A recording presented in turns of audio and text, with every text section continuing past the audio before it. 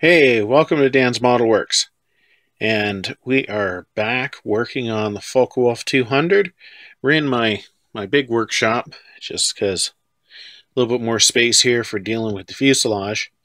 Now, last time we were working on the Condor, I mentioned that I was holding off on the fuselage. And the reason for that is, as I mentioned, you can't really see inside here very well.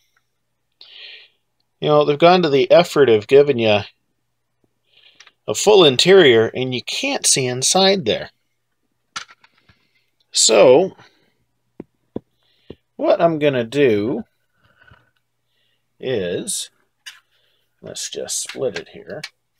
I think what I'm going to do is I'm going to put some lights in here. Basically, I think I'll put a light here, maybe two here, and maybe one in this rear compartment. And there was a time where if you wanted to light up a model, it was a royal pain in the butt, because you were talking grain of wheat light bulbs, and who knows how long they were going to last and that sort of thing. Of course, now we've got LEDs and little guys like this, SMDs, surface mount diodes. And you know, one of the reasons why I skipped to working on the wings as opposed to working on the fuselage is the electronics stores here in town where I had purchased supplies in the past. Let's see, they've basically gone out of business, so I had to find another store. And I did eventually find a place, and he's been in business for 9 years or so. And he basically set me up with these. And like I said, and of course, if you've used these things, you realize the amount of light they give off is just absolutely astounding. So, the plan is I will put these basically just up in the roof. I mean, theoretically, where they should be located is, it won't let go of it. There are some actual light fixtures in here, and I suppose if I had been thinking ahead, I probably could have modified these things to fit inside the light fixtures.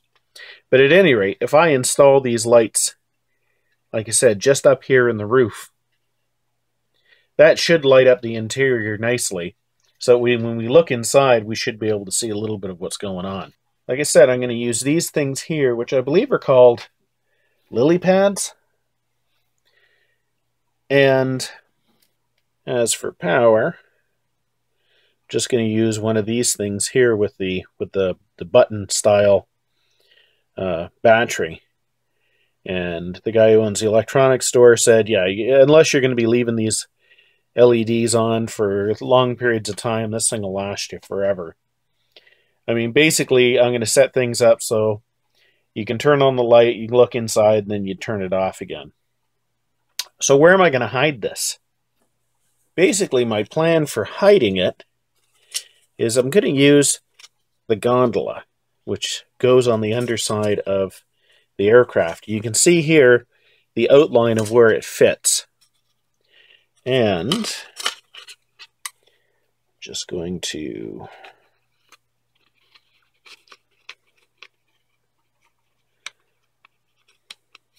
not sure if I've got this the right way around.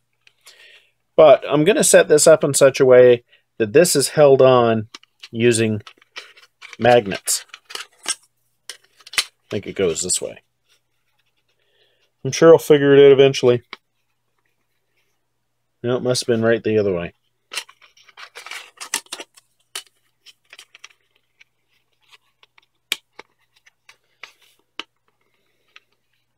There, that's definitely the way that goes. I'll set this up so that this is held on with magnets, and the front and the rear of the gondolas, they'll be glued on permanently, but this will be held on with a magnet. So the idea is I'll be able to pull this off and our battery compartment will easily fit inside the gondola, he said, confidently. There we go. So that'll fit in there quite easily. Tentatively, I think I'm going to install one light here, two in this compartment, one here and one here. Tentatively.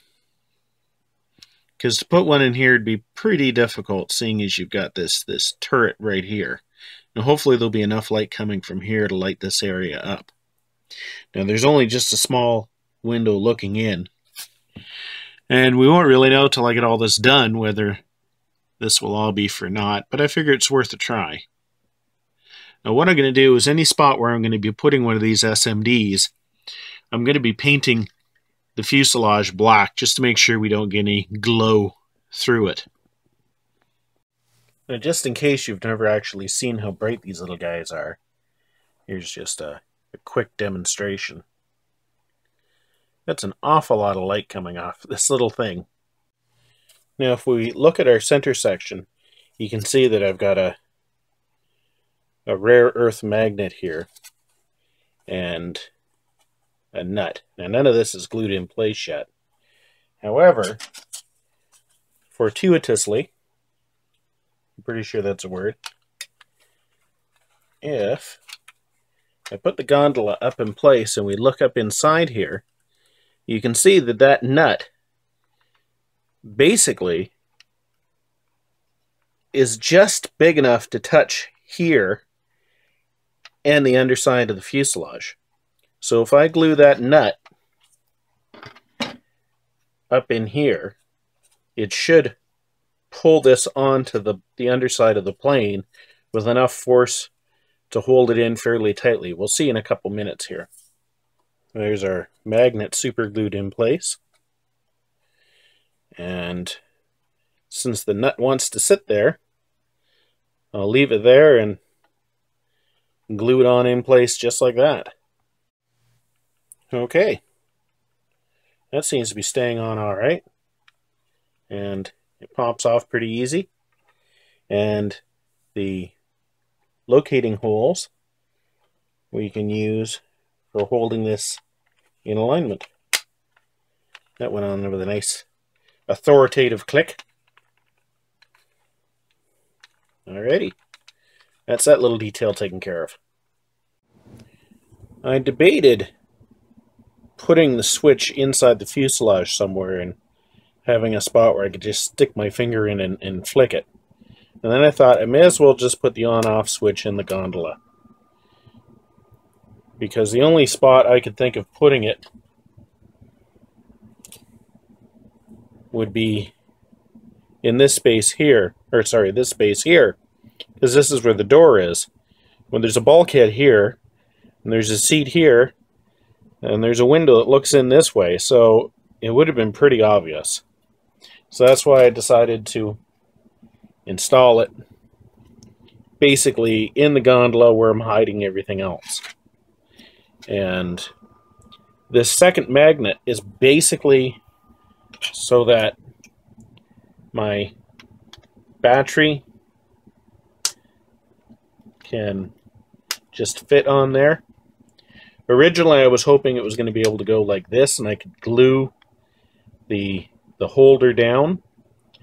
But it turns out the only way it'll fit inside the gondola is if I put it upside down. So basically, this magnet is going to hold the battery holder in place. And it just seemed like the simplest solution. So that's why there's a second magnet inside there. So while my camera was charging, that's my excuse, I'm sticking to it, I wired up the lily pads and I glued them in place, and you guys can all save your comments about what a total butcher I am at wiring. Hopefully none of the wiring will actually show. I mean, as it is, it's almost impossible to see in here anyway. So that is everything wired up for the fuselage, and we'll just double check that everything's going to work. Yay, it works, it works. Alrighty. Now let's see how it looks when I put everything inside it. So we've got the power on, and I've already tried this once, and it's difficult for my camera to focus into apertures, but as we can see by looking in the door, there's at least light to see by, to see that there is in fact stuff in there. And we'll go to this window here. Now we can actually look in and see that there's a fuel tank in there. If we flip around the other side,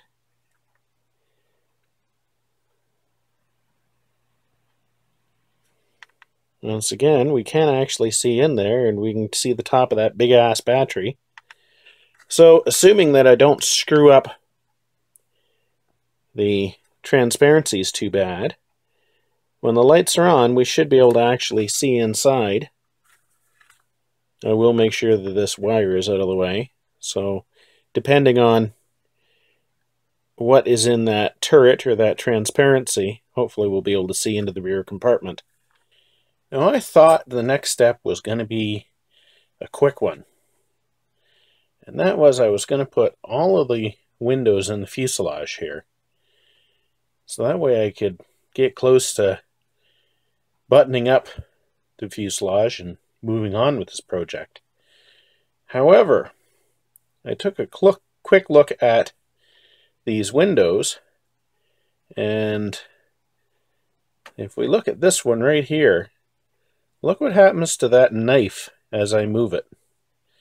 There is a lot of distortion in these windows. I mean, yes, they're transparent, but there's a lot of distortion. Fortunately, the larger transparencies, such as this one and this, there isn't nearly as much distortion.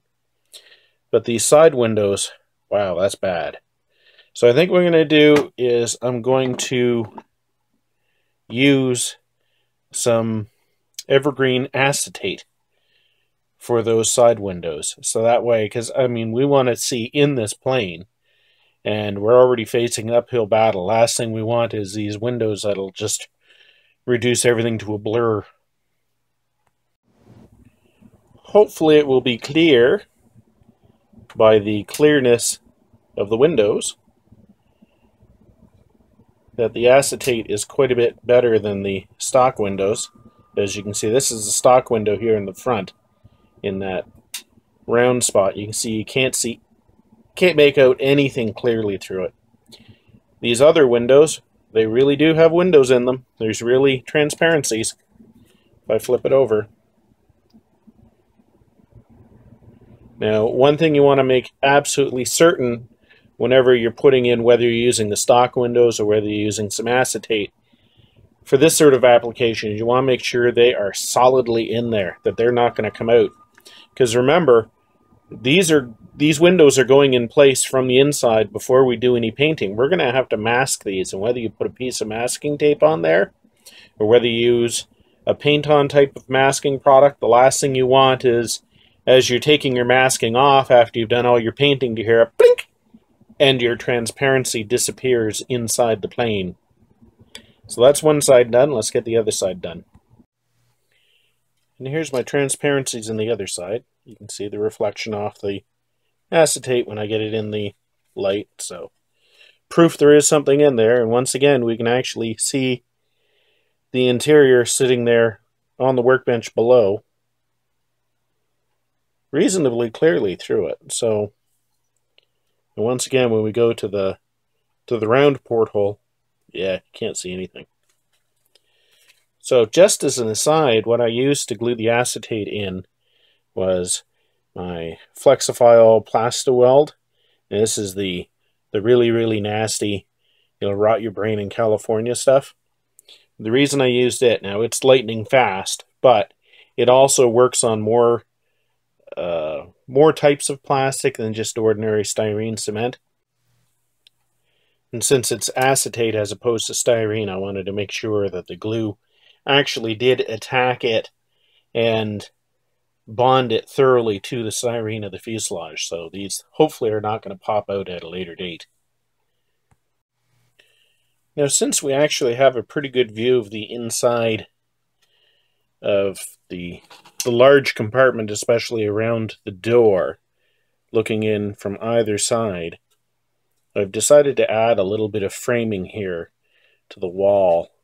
And all I've done is I've just basically followed the rivet lines on the outside, and just to give some sort of relief, because I'm sure the inside of this plane is not smooth as a baby's bottom. Most military aircraft don't have an inner skin unless there's some sort of insulation or something like that. And I'm pretty sure that, I mean, I've been on the inside of C-47s and things like that, and all of the interior ribs and that sort of thing are quite open. So I imagine the same thing would be present in this plane. So once all this dries, and here's the other side, once all that dries, I'm just going to be putting a little bit of gray paint on there just to kind of blend everything in. And I don't think it's worthwhile putting any more ribs in than this, although I was tempted just to go hog wild on it. I don't think it'll be worth the effort.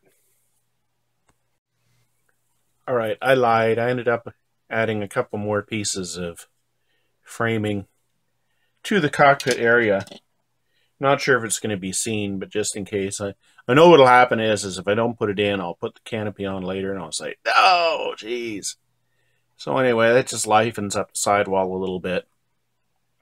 I'm sure there'd probably be quite a bit more, but anything else I do would probably be pure conjecture. So that was just what I figured the minimum amount to do would be. Now here's the interior after I've given it a coat of basically Model Master Neutral Gray, one of my favorite colors. Now probably the interior color should be a bit darker gray, but as I mentioned before, we don't want to make it anything inside here too dark, or else it's just going to suck up the light. So here you can see the cockpit framing, and then the framing in the compartment that we can see in best. And don't forget, as I almost did, the tail wheel well has to be glued in before you put fuselage halves together. Now we're moving into pointed no return territory now. I've glued the interior into the one side here. Now one thing that oftentimes we always forget, I know I sometimes remember at the very last second, if I do at all, is always clean the inside of your transparencies before you glue together your plane or your car or your truck or whatever, because there's nothing worse than putting it all together and then realizing there's a big fingerprint or a big chunk of styrene debris sitting on one of your windows and you can't get at it to clean it up. So that's something you always want to make sure that you've done, is wiped off the inside of your transparencies. And that's it. We're past the point of no return. This fuselage is together. Now, I did have to apply a moderate amount of force to get the seam to close up. But basically what I did is I started at the tail where the fit was the best. And once again, using my Flexifile, I did a little bit of the seam and I held it tight with my fingers until it was closed up and lined up properly, and then I moved my way along. There are still a few bits, might require a little bit of sanding, but overall, considering it's such two very large pieces, it's come together fairly well. And as you might be able to see, I've got the lights on inside right now. And I think maybe what we'll do is we'll shut the lights off and we'll just look up inside with the lights on. You'll see just how successful we've been. Okay, so looking in this turret here, you can see the interior details. Same thing if we look in the rear turret.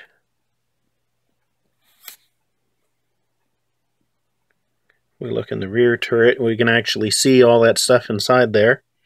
We can also see one of the wires, although it's going to be shoved out of the way, hopefully. And If we look up inside, you can see the ribbing that I added looking in the side windows. So I don't think it was a wasted effort here to put the lights in, because we can actually see inside. Oh, there we go. There's the BS battery. Now we're certainly close to the 20-minute mark for this episode of Dan's Model Works, so I think it's about time to wrap it up. Thanks for watching, and until next time, just keep on modeling.